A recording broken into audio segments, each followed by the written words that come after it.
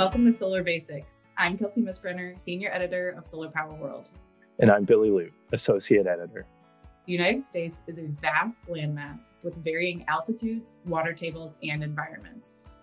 The soils between our two ocean coasts can be sandy, soft, rocky, or clay-laden. Solar installers have to navigate the many unique soil requirements when working on ground mount projects. The 5 most common solar ground mounting solutions, I-beams, helical anchors, ground screws, concrete piers, and ballasts, have specific homes across the country depending on the soil. I-beams are the most common ground mount option for solar systems. They're installed using a pile driver that pushes them directly into the earth. Racking is then attached to the exposed beam. I-beams can be mounted in clay, black, and sandy soils, and work best when the site is rock-free. The soil's friction keeps the piles in place. Helical piles are cylindrical posts with a helix that's 2 or more inches wide mounted or attached near the bottom of the post.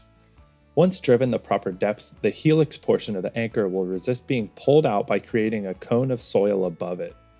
With a smaller surface area, helical piles will embed with minimal soil disturbance. Their design makes them ideal for sandy black or clay soils, as well as areas with high water tables, where piles require greater depths for embedment. Ground screws work similarly to helical piles, also creating a cone of soil that resists upward tension.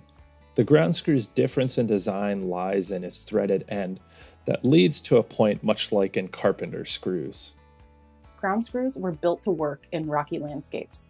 The pointed, threaded end is outfitted with a forged chisel tip that can push smaller rocks aside, and installers can even drill a starting hole into larger stones to rotate the ground screw directly into the ledge. Ballasted systems are a non-penetrating foundation solution for solar. Racking is attached directly to a footing, block, or basket, and concrete is commonly used as the weight to hold it in place.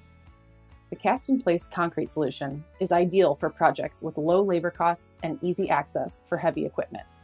The site should be able to handle the weight of a concrete truck and requires the use of concrete pouring hoses.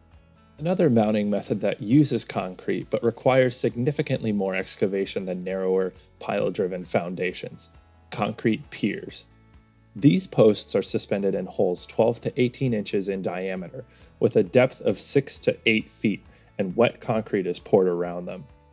Concrete piers are suited for smaller projects, sites with corrosive or swampy soils, and installations in regions prone to hurricanes and high winds. They tend to be more expensive than the smaller drilled or driven mounts. Whether the soil is sandy, rocky, loose, dense, or corrosive, there's a marketplace of solar mounting products that are designed to fit an installer's needs on most work sites. For more on ground mount solar solutions, read our story online and stay tuned for the next Solar Basics videos.